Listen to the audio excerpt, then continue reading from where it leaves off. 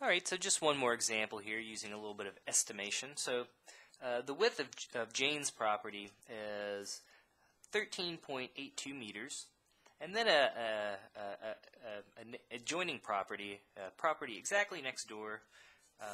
So here's our 13.82 meters. The property exactly next door, it says that's close to, well, it's exactly 14.77 meters.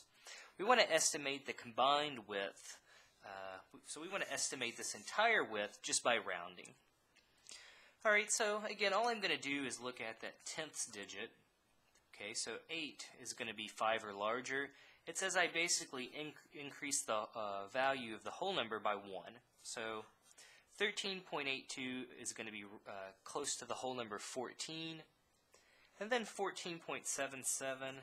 Okay, so again, all I need is the tenths digit, the 7. Again, since that's 5 or larger, we're going to increase the whole number by 1.